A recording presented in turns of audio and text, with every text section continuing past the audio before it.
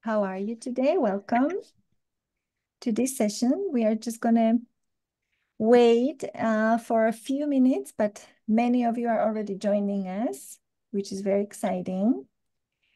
In the meantime, please connect. You can choose your channel, English, Spanish, or French today on the bottom of the screen. Let me just open little intro while we are waiting. So welcome to this session. We wait for about 2 more minutes to start.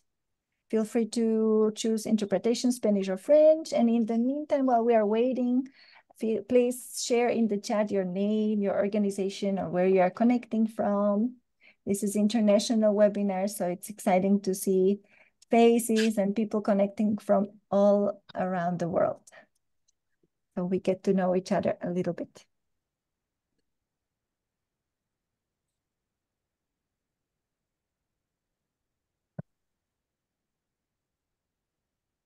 We're going to wait maybe for 2 or 3 minutes and to start. Also, I'm going to say it in Spanish. Si prefieren escuchar el webinar en la traducción al español, busquen abajo botón interpretaciones y pongan el canal de español. And a special thanks to Virginia and Eduardo for being our interpreters today. So we can do this in several languages.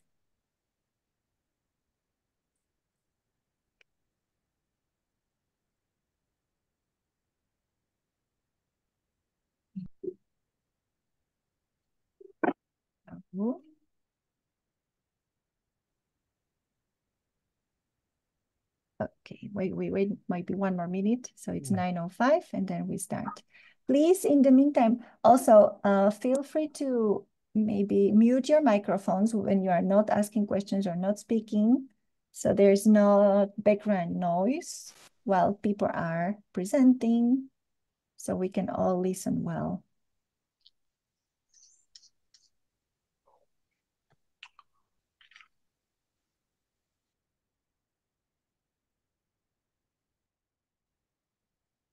We are almost ready to start today's presentations.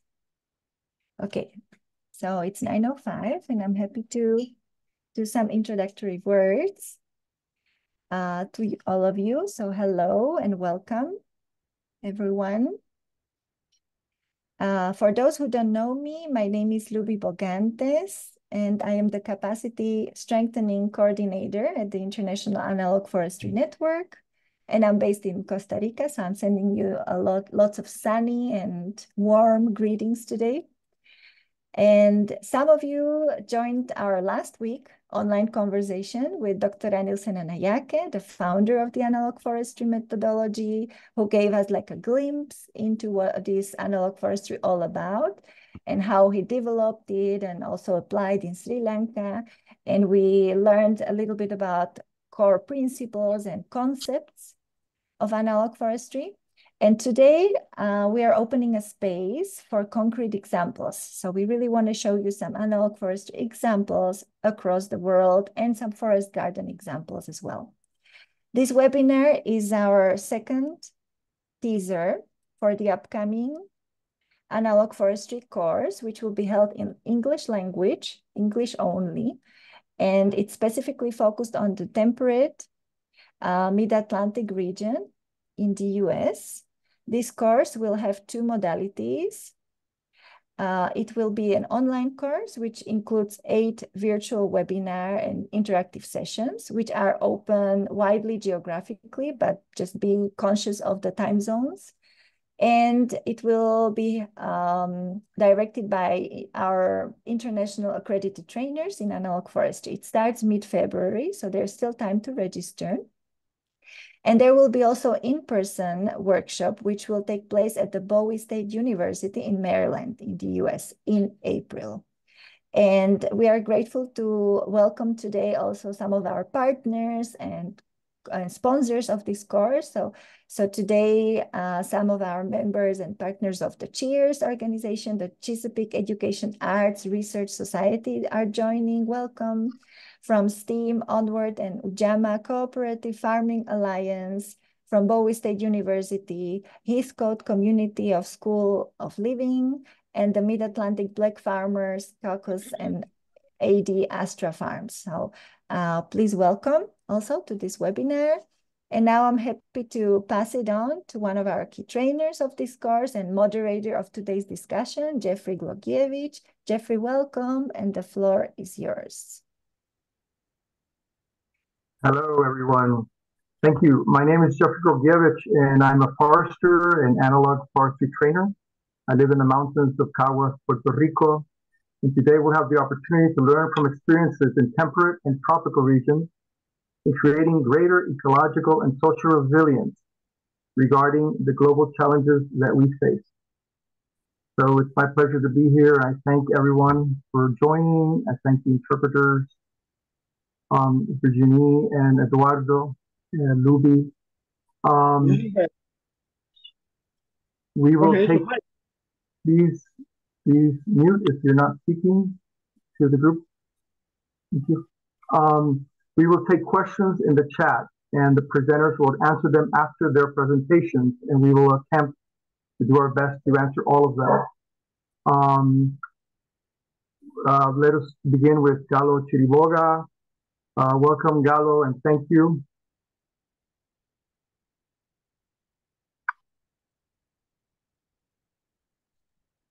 Hello, everyone. I'm just gonna present put my presentation on. 1 second.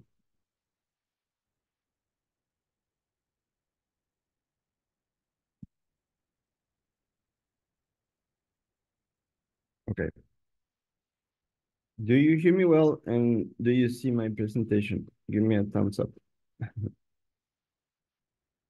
Okay. Thank you so much. Thank you, Jeffrey. Thank you, Luby. Thank you, everyone, for being here. I'm Galo Chiriboga. I'm right now the coordinator of the Analog Forestry Network here in Ecuador. I am 35 years old and a gardener. I live in an incredible country called Ecuador, and I live in a small city called Santo Domingo de los Achilas. It's located between the coast and the highlands, but actually I am very interested in learning more about plants and trees. So here's my presentation and my experience here in La Floreana.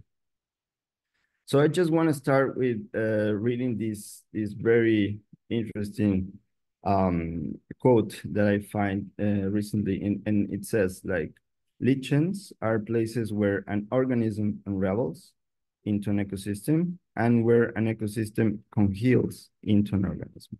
So what it means is that every little piece of a forest is required for the whole existence of the forest. So the key word here is complexity, and that's what I think analog forestry is gaining in our lands. So I just want to start also by general ideas to put us in a context, so we can go and see our experiences in the farm. So the first is understanding that every ecosystem has his own combination of species and sizes. So here in Ecuador is more likely to change because we have so many different ecosystems within very small part of the like in 1 hour we are just in another ecosystem, or maybe less. So we have many ecosystems, and we have to understand them all, you know. Also, it's very important that understanding and doing research about characteristics of the plants help us to come with the best combination of the plants. So here we have a Goldenberg 2003 character variation in angiosperms families. And what is very interesting to understand is how plants evolve. I am very interested in that. So one of the first plants is the magnolias. And we have some of them that are in danger here. So, and also what plants can resist, for example, in wet, in dry, in hot temperatures, and if they are shrubs or trees, we can have that information brought in the internet now. And also know that forests and nature works in a community. It means that all these bomarias, cecropias, and all these flowers and things are combined in one organism. It's not that every tree is an organism, but the whole organism is an organism by itself. So, saying that, we have with analog forestry tools, we can very deeply analyze forests, and in that way, we can design and hold life for all living things and also for humans. Sorry, I have a call. So going to my farm, to my project, my personal project, family project, this is my farm. So we have 13 hectares, and we are located, as I said before, in between the coast and the highlands of Ecuador. This is a very special place because we are like a nursery, because we have not that much light, but always cloudy, and we have 97% of humidity. Also, a thing to understand is that Santo Domingo, our province, is lack of forest now. So we are only have like maybe 6 or 7% of the natural forest that we have in the beginning, and everything, all the dark green is the primary forest that is left, and do all this due to land use change. Yeah. So here we have a photo that we take in 2017. This is my house. Where is the point, the red point here? I live here, and all these we have in 2017. So we have crops here. We have the process that normally people do. Like we have crops organized, and we see trees around a little bit, you know. But we came up with an idea, and that idea was to convert this place to a more natural place to be. So we are an analog forestry demonstration center, and we select some of the plots to achieve some objectives, some specific objectives. And that was like, for example, making a food forest, making a conservation plot, make an arboretum that I want to explain a little bit more, because that's my personal and more interesting project right now. And we have also production plots of cacao and coffee. Yeah. So in that moment, in 2017, we have tree coverage of more or less 40%. And now in 2023, we have almost get coverage of 75%. We are lacking coverage in some of the plots that we are doing some natural reforestation processes, and also our animal plot that we have some goats and donkey. But this is the change. You can see the change is completely outstanding for me. I'm just looking at this, and I'm very speechless. So my project of Arboretum, this is a project that we want to make for giving space for these endangered species that we have here in Ecuador, that sometimes we don't even take in consideration when we are designing a plot. So we, in this case, we started from zero. What that does it means is that we not even started with a crop. We started with grass, with poaceas. And we started in 2020.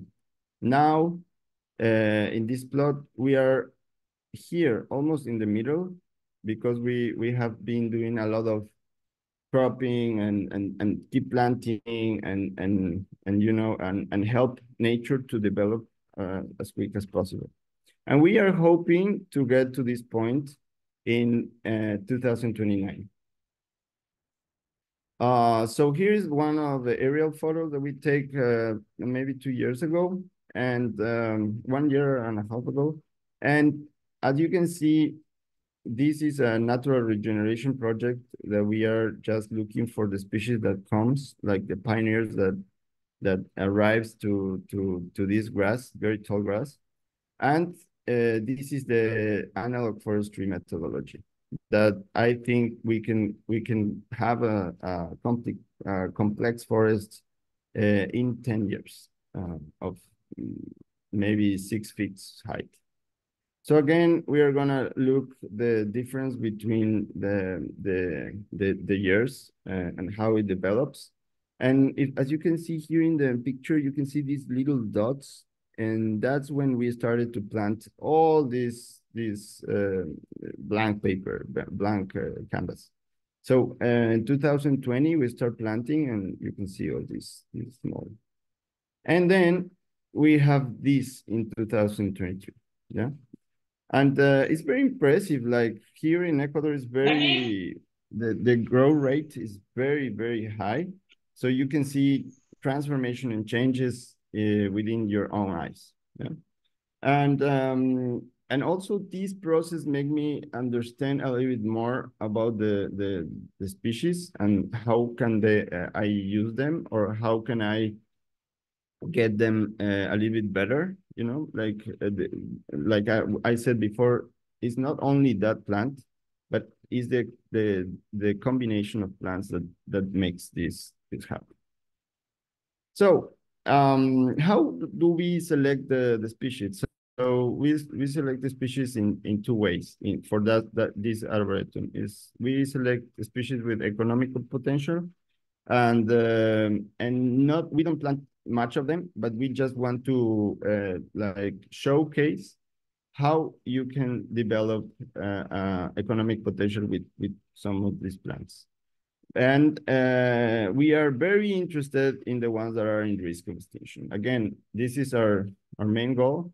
I can translate this page, but I said that trees in danger from the Ecuadorian Chaco, and it was written by Walter Palacios, is an article, and he demonstrates that these species are coming threatened, no?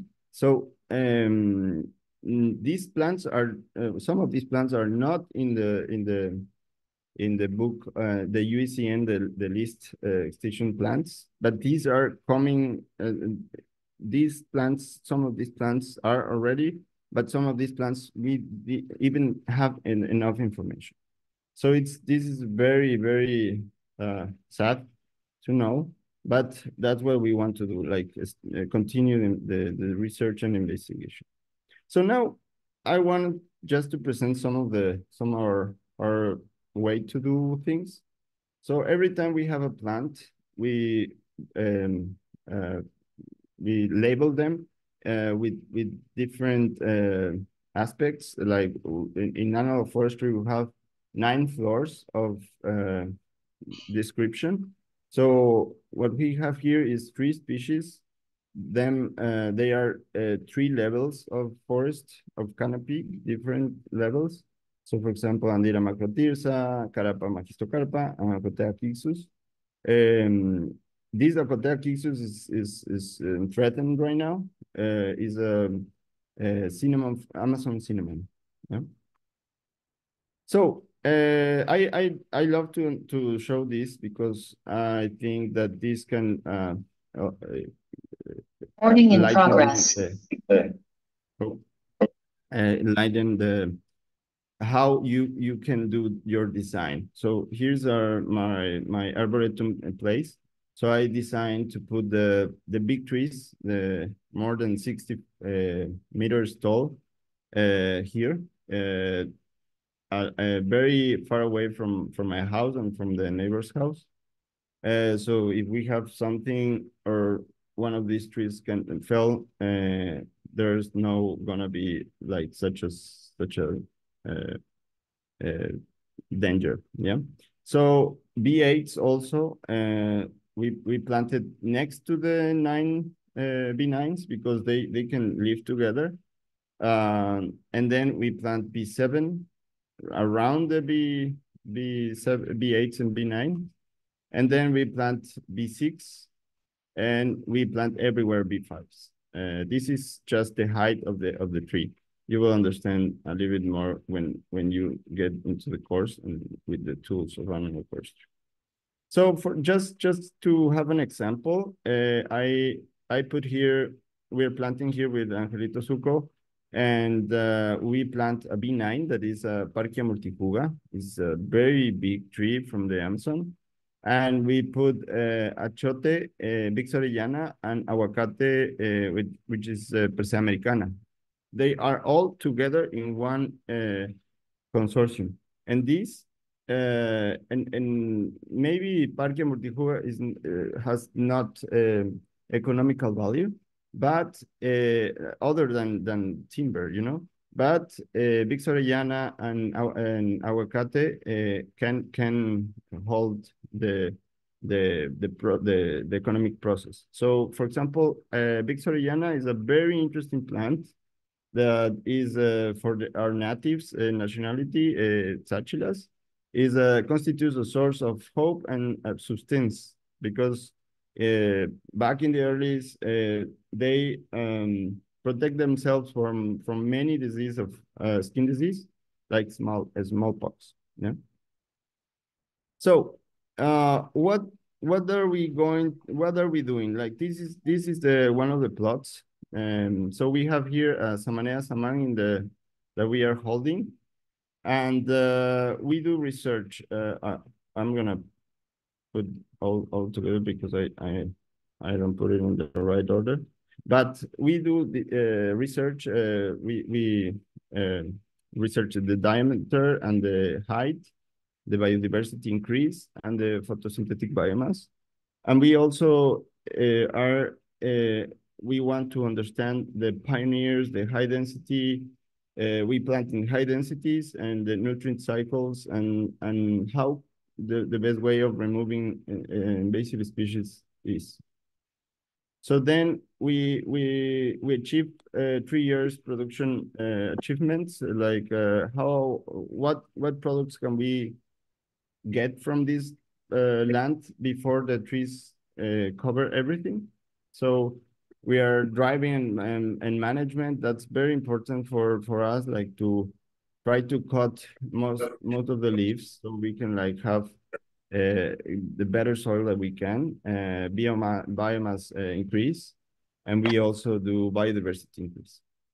And this is the same spot, and now you can see the trees grow. And I put it out of the screen here. But we are now planting epiphytes like orchideas and bromelias. We keep adding biomass and soil coverage. You can see in the soil, there's a lot of leaves, the composting.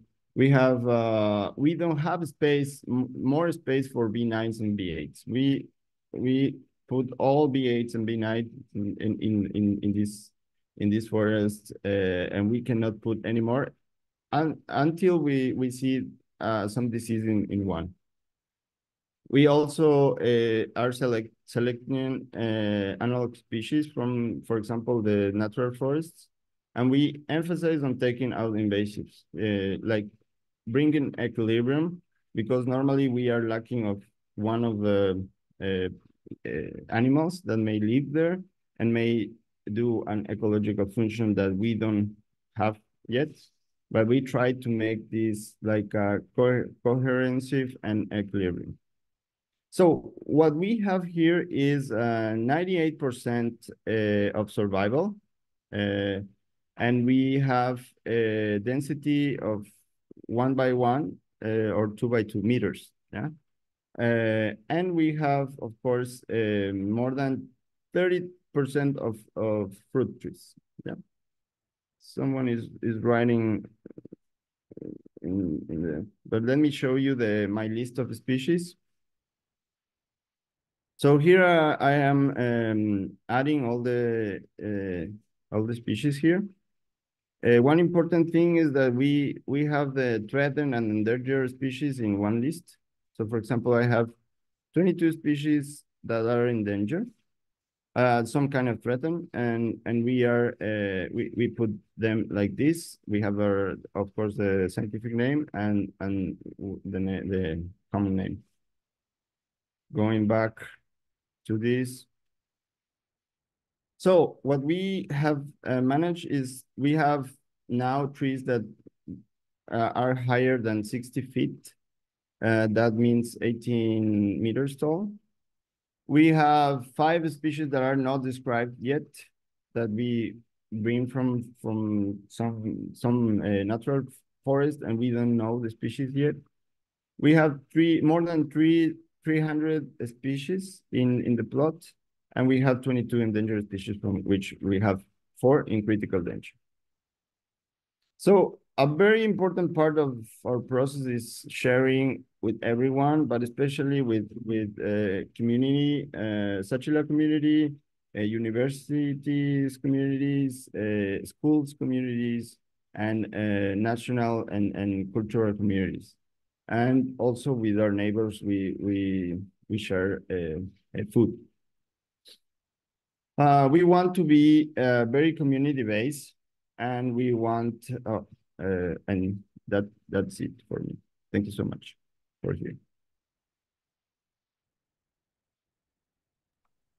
Thank you, Galo. I found it interesting how when you speak of the angiosperm families, and how that ties into Dr. Senayake's talk, which we have recorded for anyone who wants to hear and see. And families tend to have common architectural structure. So that was an interesting slide. And besides architectural structure, in animal forestry, of course, we look for ecological function. So I like that you're planting futanga, which, as you may not be an edible, but is a nitrogen fixer. And of course, in animal forestry, we look at attracting biodiversity. So I think this is what sets analog forestry apart from other agricultural agroforestry practices. Thank you very much. So now we have our next speaker, Audrey Brouxel, hi Audrey, are you ready? Yes, okay, thank you. Hi. So we have 15 to 20 minutes, and then we'll have questions at the end, okay? Okay. Okay, great. I try to show you my screen. Here. Okay. Is it okay for you?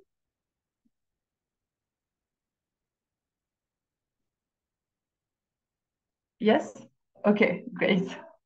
Okay, so first, just to introduce myself. So my name is Audrey Brouxel.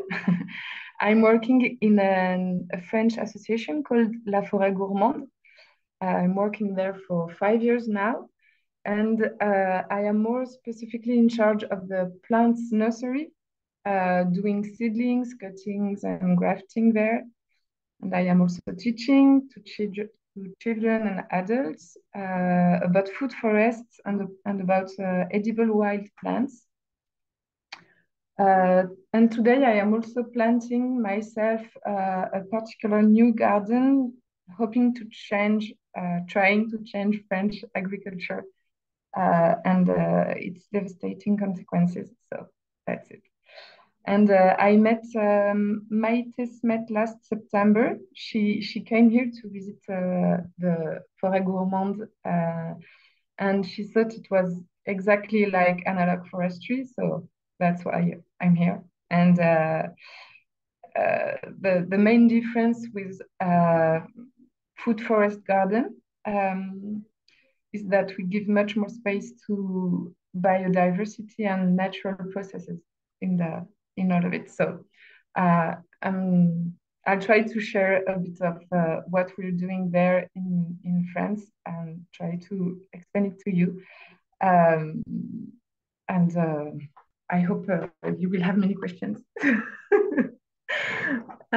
So this is a picture from the Forêt Gourmande. So this is an association, and there is also a school and also design office for the projects, working with people, with collectivities like cities, with businesses, just people, and so on. So we have different kind of productions there. I think you're very familiar with that, but just to remind it, I will go quite quick. So we have production of fruits, nuts, and seeds, like this one, the Araucaria araucana, very famous in Chile, right?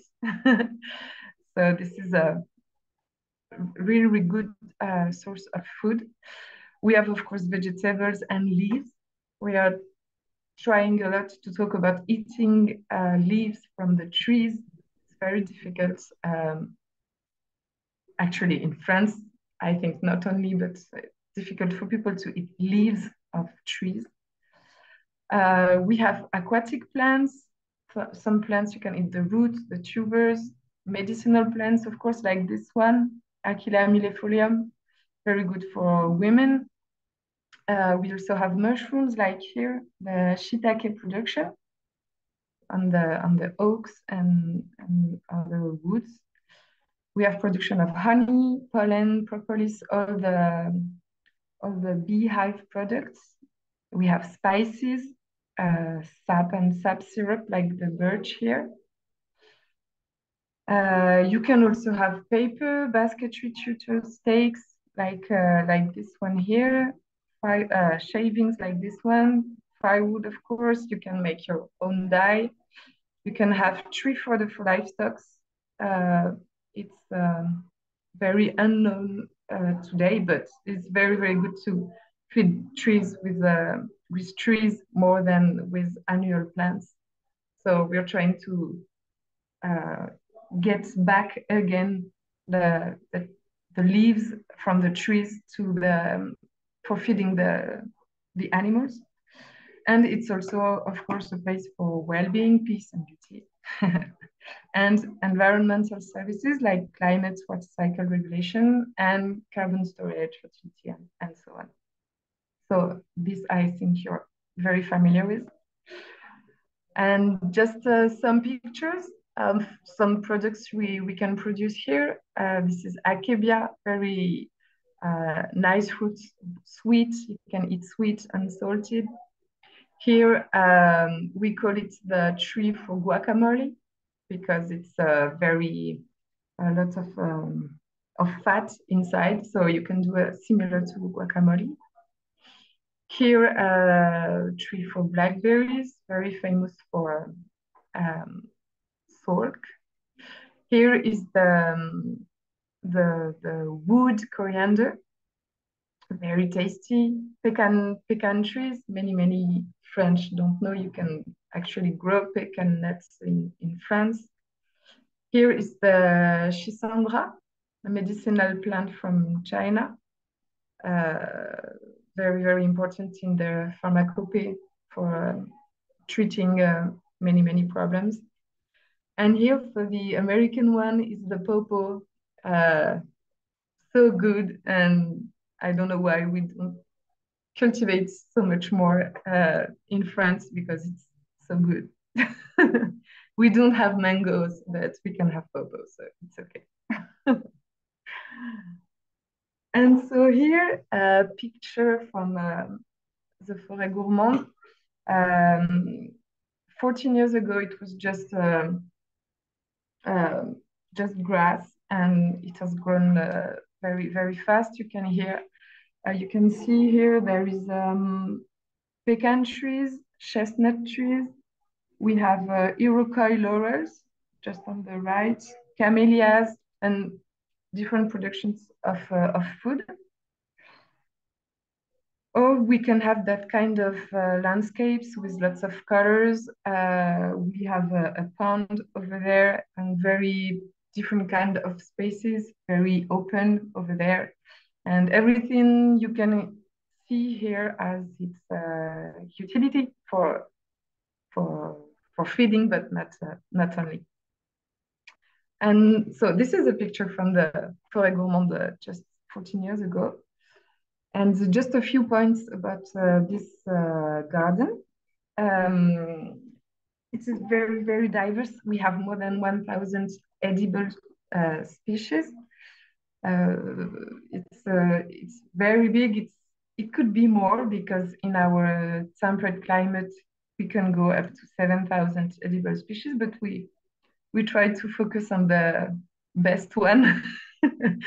I mean, the best one concerning disease, concerning the quality, nutrition, and so on. So that's a very great reserve for edible species in temperate climates. It's not so old, but it's the oldest known forest garden open in France. We have never heard about another one, but if you have, let us know.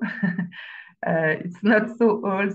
We have many older one in England and United Kingdom, but not in France.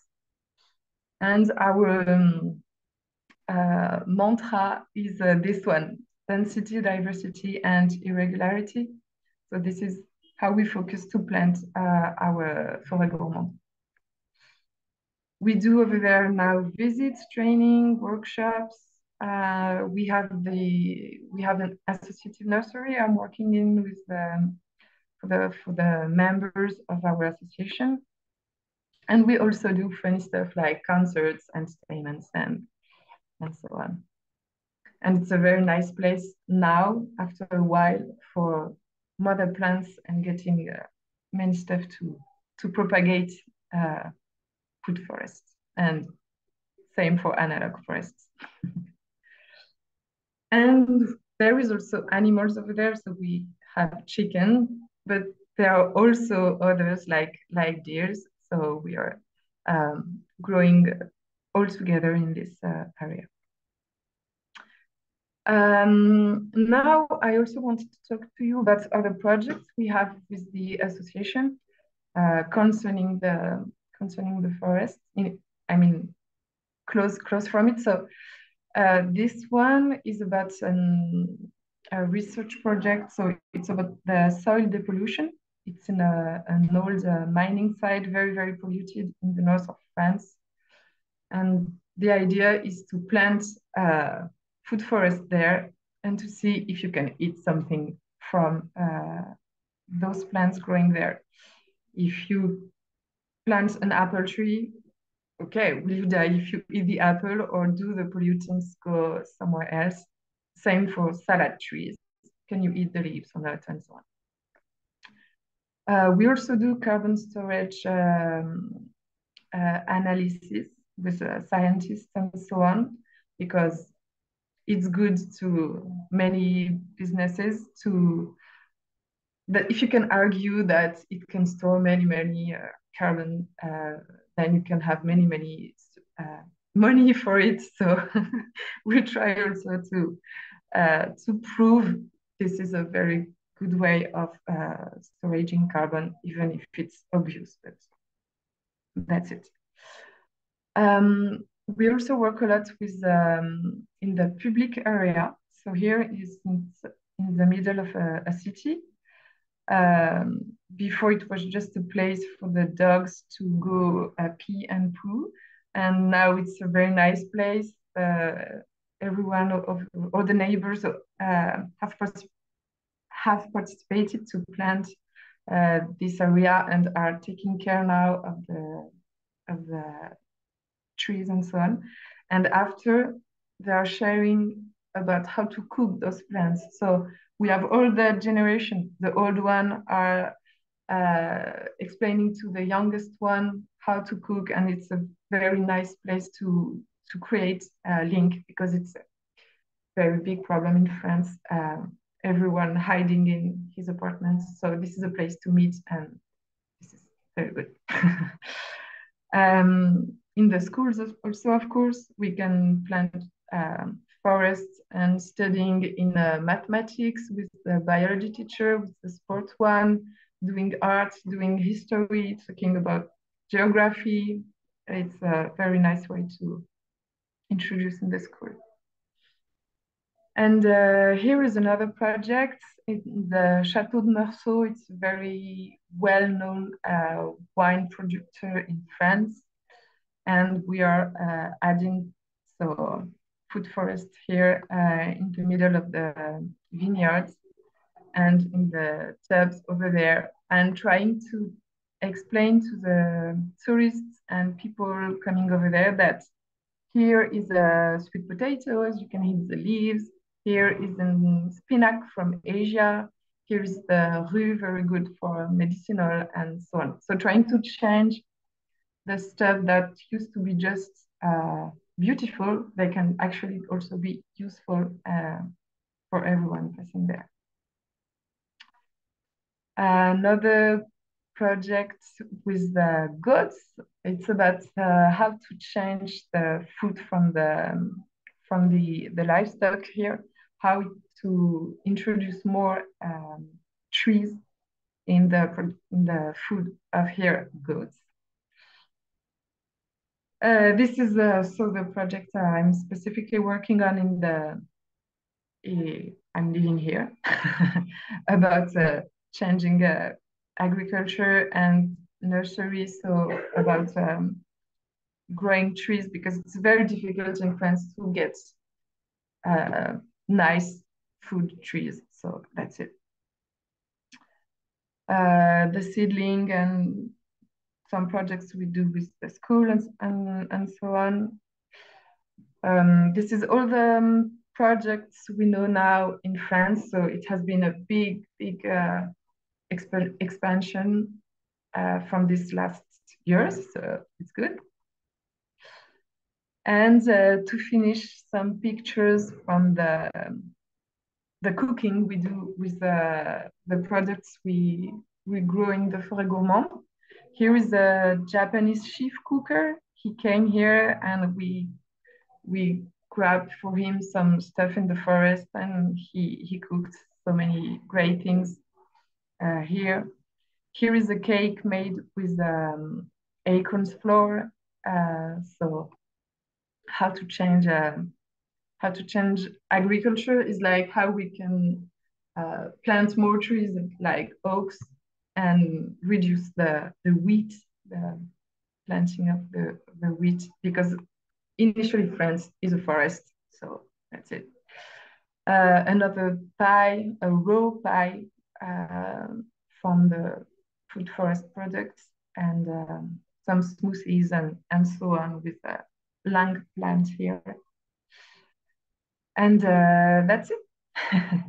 Thank you for listening to me, and happy planting. Thank you so much, Audrey. I was very impressed when I first learned about the 1,000 species, and then you mentioned that there are opportunities for about 7,000, and great foraging opportunities there. The oak tree, of course, is a gluten-free alternative to the wheat. And I love your mantra, which ties into the 12 principles, our principles in Analog Forestry: density, diversity, and irregularity. So thank you so much. And now, thank you. And now we will have a presentation also about 15 or 20 minutes. We are running a bit ahead of schedule, so it's always a good sign. So Perry, thank you. Thank you very much, Jeffrey, for giving me this opportunity. My name is Perry Ndzefemmegho. I'm a forest officer for CENDEP in Cameroon. So I live in Yaoundé, in the capital city, and my colleague is also here present, Eric Wesi. So my internet isn't too good, so if it cuts, I'm sure Eric will continue with the presentation. I apologize for that, but let's hope I can get through the presentation with this. So Luby, next slide.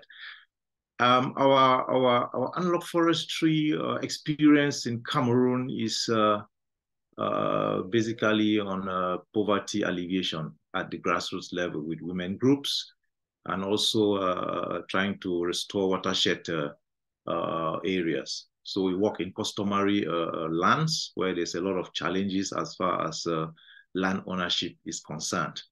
So I tried to make a presentation based on what we've done so far and the impacts that we've done. Of course, I will chip in the different technical aspects of the database, the species list, and the physiognomic formula, and how we've been working around that with our practitioners.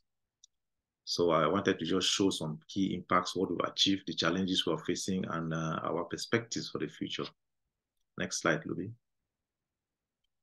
So the context with which we're working with analog forestry in Cameroon is to protect watershed areas, secure available water for potable water for our grassroots population, also to ensure there's land tenure security, sustainable agriculture, and also we work within the prism of climate change.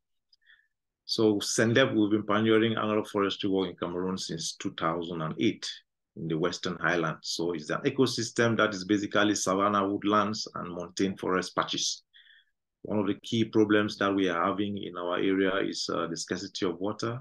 The lands are degraded. There's a lot of extensive grazing, and crop harvests are very low, and there's limited capacity to access market for products. So the farmers we're working with are very, very impoverished, and we need to use technology of analog forestry to expose them to several aspects of maybe land protection, market availability, and sustainable agricultural practices. Next slide, Luby.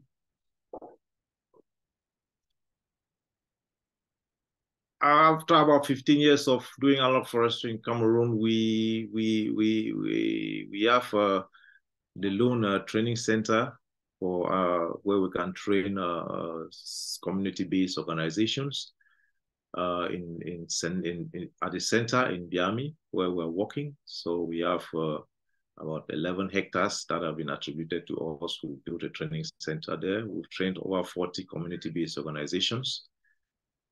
And we've reforested over 100 hectares of land using the techniques of analog forestry. So we have about 300,000 inhabitants that have benefited from our projects since 2008 in 10 different communities in the ecosystems where we are working. We've so far planted more than 40,000 trees belonging to 20 different species. Now, talking about the 40,000 trees, 20 different species, we have a database of about 57 species, but we are regularly using about 20 of those species because we have challenges in seed banking. Most of the species are for food and for medicine. But again, we have a lot of timber species potential, but we have difficulties in accessing their seeds and also maintaining them in our seed banks. So you realize that most of the species that we grow are around maybe 20, maximum 25, basically for food and for medicine for our communities, as well as to improve on the agricultural practices. So we work with a lot of women at the grassroots in our communities. So we have about 11 grassroots groups that we've trained over the period of time, and they're helping us to, work on the communal lands to restore them using the techniques of analog forestry. So these are some of the main impacts that we've done so far after about 15 years of practice in the country. Talking about watershed protection, you see the picture there was before we practiced analog forestry in 2008, and this was when we've been able to restore the watershed in a community, in a village in northwest Cameroon. So you can see the difference in tree growth. Again, we are also facing a challenge of accessing some of these areas recently. So we hope to bring recent pictures of the development of this watershed. You know, in Cameroon, we are going, the community is going and is undergoing an armed conflict now. It's difficult for us to access our project areas. Next slide, please. These are some of the women who are leading restoration efforts in the village and in the communities where we're working. So we do a lot of activities with them. They are embedded in the village in spite of the crisis. So we've been working with them, and they're doing a formidable job in propagating the work that we are doing as far as Analog Forestry is concerned. So they are protecting watersheds, they are improving upon their agricultural practices, and our facilitators, when they can move in, we give them the capacity building and technical backstopping on how they can grow some of these trees, and using the principles of physiognomic formula and also the database, and how to select some of the trees to plant them in the field. Next slide. Yeah, like I was saying, we have challenges that are cultural based, that are social, financial, and also political. So our main challenge there is access to land and patriarchy. You know, we live in a grassroots and in a communal society where land is difficult to access. The men make most of the decisions on accessibility to land. So it's difficult for women to access land. It's even difficult for some of the men to also access land, since we're working in a customary land setup. And then there's also insufficient leadership amongst the groups with which we're working and amongst the practitioners. Land grabbing by powerful interests and the armed conflict, these are two major setbacks in the work that we do in the communities. And so we are just trying to see how we can go around these issues and hope that maybe the crisis will come to an end, then we can really make some also meaningful impact in the years ahead. But for now, we are very limited in our activities that we are doing in this community. So we work with proxy women groups who are embedded in the region. So these are some of the challenges that we're facing since 2017. Next slide.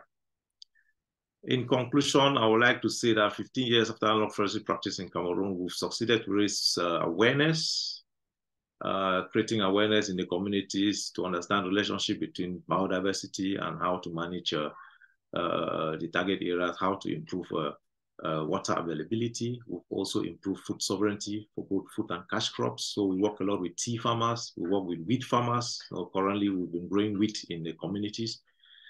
And also, we've also done a lot of movement building amongst the women groups. So the grassroots women groups are really capacitized. They are knowledgeable now on the techniques of analog forestry, how to grow the trees and where to use them and how to use them in their daily activities. So we've done a lot of movement building among the grassroots groups. So the women groups are really empowered now. In perspectives, we would like to see analog forestry being formalized in our university faculties. It's a very important aspect in order to get a critical mass of practitioners, not only in the grassroots, not only in the communities, but also in the university milieu. So we need to see how the standardized curriculum can be developed as far as analog forestry is concerned. We also like to increase our accredited trainers, because we have a problem of trainers in Africa, or in Cameroon in particular. So we would like to have more women doing some of these trainings. So we have 3 lined up already, but they are not yet accredited. And we would like to valorize our analog forestry products. Very, very important, getting the products to market. And it will generate a lot of interest in the way the women are working, because if they can market their products, then more women will come, more practitioners will come up to using the technique in developing and sustaining their agricultural practices. So in a nutshell, this is our experience in Cameroon. And like I said, as our database is concerned, we have a database of 57 species, and we're regularly using 20, mainly for food, medicine, and for watershed protection, environmental protection. So some of these species, we have a database which I can share with you later on. It's in Excel format. And our experience with physiognomic formula, the physiognomic formula are very instructive, but they are very difficult to apply by our grassroots women groups, especially. Most of them are they find it difficult to to understand the terminologies. So this is the challenge that we've been facing as far as that aspect of physiognomic formula is concerned. But they practice it on the land. The way we give them the lectures, the way we do the practice with them in the field, they understand it. But using the terminology on a day-to-day basis is a bit of a problem. So we hope to look for ways and means of how to get that in their daily activity so that they can be applying it. So that has been the challenge we're facing as far as economic formula is concerned. So I think for now, this is what I can present as far as our experience in Cameroon is concerned. My colleague Eric is here. Maybe if there's time, he can chip in one or two work. So this is our tea farm. It's a typical tea farm which we develop with some tea farmers. So you can see 40% shade. See some banana plantains planted within the farm. So it's all to provide shade for the tea so that the tea gets an added value. Thank you so much. Thank you, Perry. I found it interesting when you mentioned about the physiognomic formula, because it's something that we've only been touching, and we will get in depth on this during our workshop. But it's interesting. You mentioned that there are 20 different species or 25 different species that you plant for food. And I guess people don't really need to know physiognomic formula if these trees satisfy most of what our goals are in analog forestry. So just by promoting these species, I guess, and using them in our food web, we're going to be successful in promoting analog forestry forests. So also, I think we can begin now the question part. You mentioned, and I'll start with a question I have for Perry. 40,000 trees. Our experience, for instance, in Puerto Rico, we've planted millions of trees, and in the beginning, believe it or not, we only had 1% survival. And then after in 1940, when an agricultural experiment station, forest experiment station was instituted, we began to have 80% survival. So it's not just a question of how many trees we plant, although that's a big political campaign opportunity. It's how they're taken care of. So I'm just wondering, what have you their experience in terms of survival rates with these species, with these trees that were planted?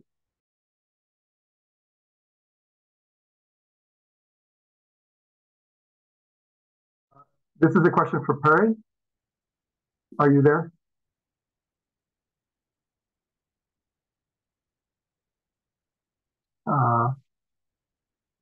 Maybe not. Okay. I think you dropped out. Okay. So we're open for questions, and we have time. So if anybody wishes to, there was a question by Manuel Castrillo, and it was for Audrey, asking how big is the project. So I'm assuming it was the project that you last presented, and I think you live there. So maybe that's the project he's asking about, how big that project is in size. The size, you said? Yes, that's it? yes. Yeah, okay, sorry. Yeah. The size of the Forêt Gourmande is 2.5 hectares.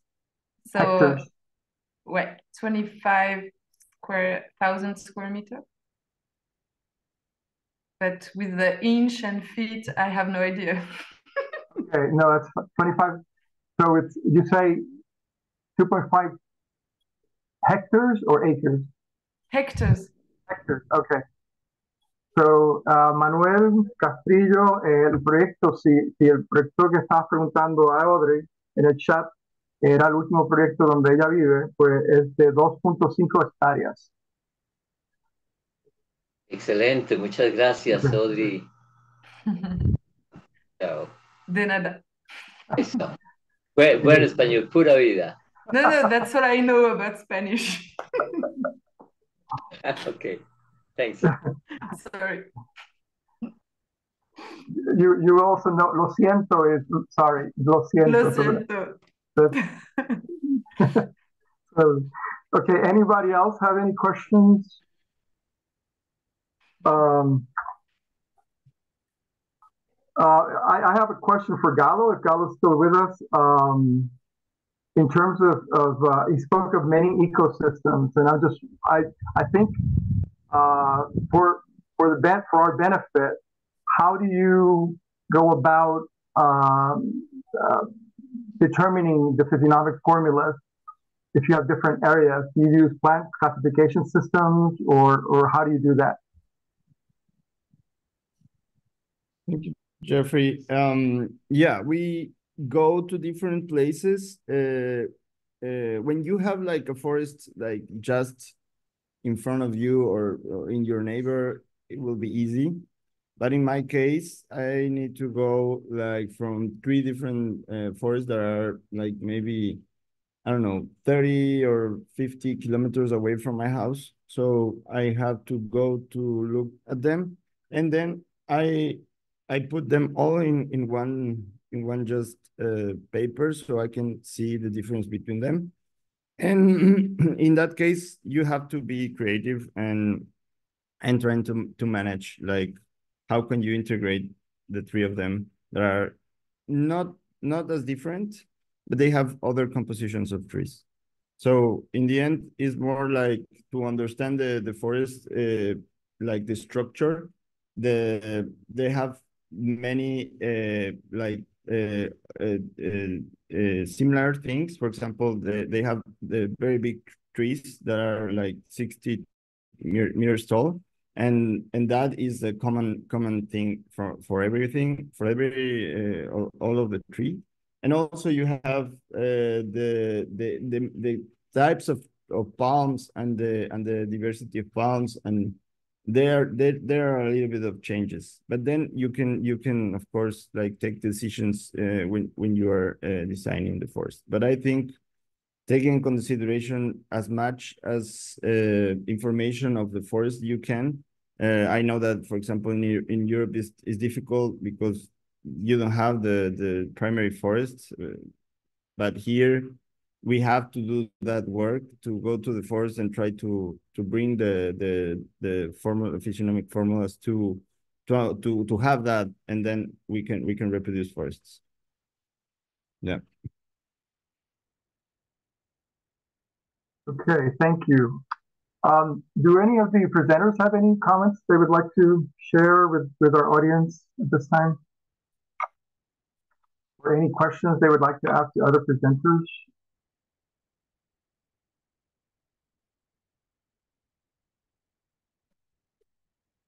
Okay.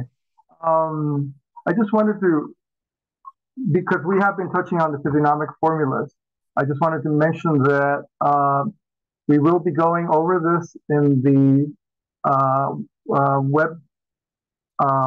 webinars during the formal part of the Analog Forestry course that's to be held virtually and afterwards on site in Maryland. So you also can look up information. You go directly to the National Agroforestry network site, and you can start learning about how to design forests using this formula, the physiognomic formula. I encourage you to do that and to sign up because we're going to have a great workshop. So I think we can end early, unless. Well, we have a question here. What are the major challenges with developing a value-added product? And that's Maggie. Okay. I would like to address that to Audrey, because Audrey, I see that there was some forest farm to table activity there, and perhaps you can start answering that question.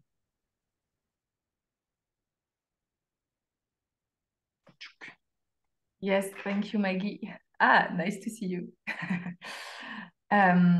Yeah, it's true that the products, I think one of the main difficulty is that we are not used to some products anymore. We have forgotten a lot about what food we can eat and how is the best way for us to eat it. to eat. Yeah, and so I think the difficult part is a lot of sharing, teaching, and showing, and I mean what we do here, talking about all these new products you can eat. And I think maybe as a start, many sell their products to, for example, to restaurant places, to chef and so on, that can pay you the right price that you had to produce it initially. And this is how we will change our mentality and our use of what kind of ingredients we used to cook and so on. And this is how to change after our cooking and the products we use in our cooking. So we do a lot of communication. There was a TV there to show and so on. So I think this goes a lot with the sharing about all that. And this is very nice. It takes some time, but it's a very nice place. Actually, this is how I feel it in France from here, from the Forêt Gourmande. If I can add to that, for us, for Latin American, is I think the cost of the technology. We have here in La Floreana developed like small laboratory with processes of food, and we are making, for example, freeze-dried products, but it was very hard for us to make like invert a lot of money in production. And of course, when you do a forest, you will have like the best quality production ever. It's more than organic, like it's a hard garden product, and sometimes you don't have as much as production as for common commercials and things like that. So what I agree a lot with Audrey is that we have to be creative for people to understand what are we doing, like, because they think we are crazy. We just plant one tree and we freeze dry that product and try to sell to people like in small amounts, and it's limited. And so, but when they understand and they come here and see the farm and see the plants and see the structure of the plants, they change their minds. And showing that as a part of the I don't know, the trip that they do when they come here, that's amazing. So they give us, like, for example, donations when they understand the whole process that we do, and also incorporate everything that we can eat in our food. And we're getting there. We're getting 80% of our eatable things we produce now in the farm, and it's a lot less money, to put in the month. Thank you all. Thank you. Hi, Maggie. This has been a great session. Good.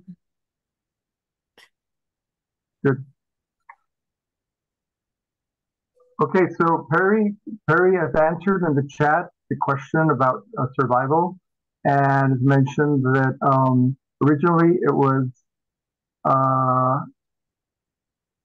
well, now it's about 85%. Originally it was about 45 to 50%.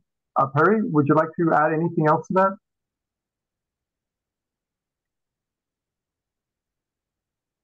Okay, so we have a question again from Manuel Castillo Duran about how markets respond to the provision of products and services, ecosystemic products and services in the different projects. Maybe we could have Manuel, si quiere explicar esa pregunta. Claro, ¿me escuchan? Sí. Gracias. Bueno, muchas gracias y los felicito por el evento. Muy bonito, muy variado. Y la pregunta va en el sentido dentro de la diversidad de proyectos y condiciones propias físicas de cada uno y sus entornos y todo, pero todos practicando la agroforestería y en común ciertas prácticas, cómo esto se les da a los mercados a que están accediendo o que están pretendiendo, cada uno con sus características propias, que para ver más o menos el efecto y la receptibilidad de los entornos, de las localidades y las comunidades de acuerdo a los proyectos y a los productos que están produciendo. No sé si me expliqué. Okay, gracias. What I understand is, of course, and this is how we're approaching it in Puerto Rico. Of course, whatever we're producing is locally. It's used locally. There's a lot of trading because that's how the production is limited in terms of these agroforests. So there's a lot of trading. There are farmers markets where this is sold. But I guess the idea or the question is, what is the effect in the market regarding these products?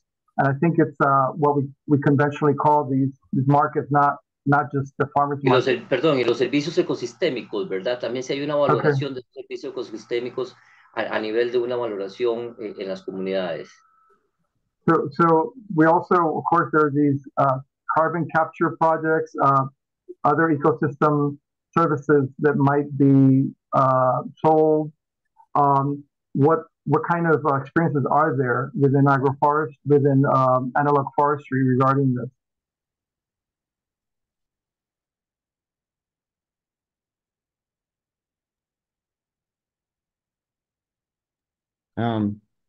So I think like there's a lot of like things we can think when you ask that question, and I feel that we are entering this like common knowledge about all the ecosystem services that plants provide. We are looking at change of heat and change of climate change and all these. So I think every day is going to, to be more valued, the ecosystem services and all these things that we cannot yet can like put it in a table and you see and say, okay, I'm producing that much of oxygen or how much of water that and Ranil is developing that tool, so we will have that in years.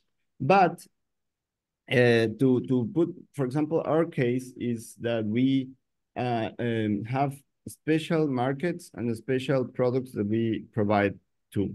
So we instead of going to all the markets and try to sell many food, we just we stay with the customers that really come here and really understand what we are doing. So they are our strength, because we give, for example, one of our buyers are Auki, and they produce very nice chocolate from Ecuador.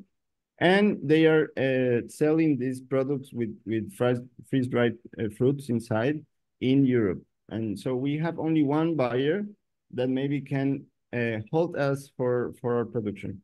And we want that specific buyers that can understand the process of natural regeneration and all this.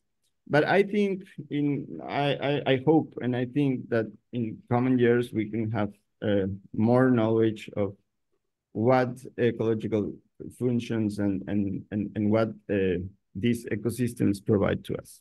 Yeah. Thank you, Galo. Okay. So I guess this is so this is probably a good time to end our conversation for now. Thank you, everyone, for being here, for your questions, for your attention, for your interest. And once again, we will be having more of these events on Analog Forestry. So I give it back to you, Luby. Thank you. Thank you very much, Jeffrey, for your moderation. Special thanks to our panelists, Galo, Audrey, Perry. It was, as we can see also in the chat, it was very inspiring. People are asking for the recording, so we are going to share them, of course, on our YouTube channel or social media, via email. And I learned a lot today. It was very inspiring to listen to all three presentations. I think you showed us different aspects, different contexts of what you do. And I hope that this is going to be inspiration for people to sign into the upcoming course, which is going to start on February 13th in English language, focused on temperate analog forestry or implementation. But feel free also to reach out to us if you have questions about the course. Go to our website. You can see a registration form, or send us an email or any message. We are here to assist you. And I hope that throughout the year, we're also going to have some more open webinars like this one, because I think it's very interesting to learn from different countries and from different people about your work and exchange knowledge. So I think this was very rich conversation. So I don't know if anybody else would like to make any final comments before we close the session. You feel free to do it now. Okay, one new message. Okay, thank you very much, Manuel. And okay, it was a pleasure to share with everyone. Thank you again, and have a good rest of your day. So bye, Bye, everybody. Thank you.